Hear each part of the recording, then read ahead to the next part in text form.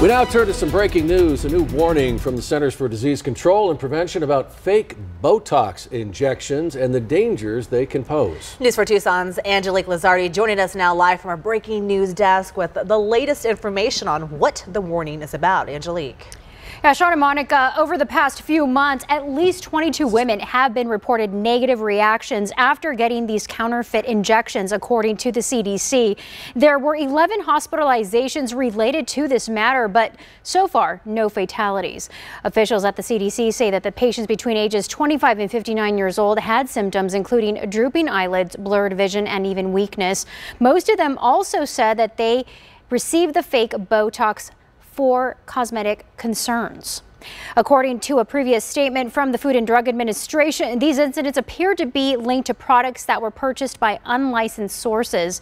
That's what we have so far from the breaking news desk. We'll send it back to you.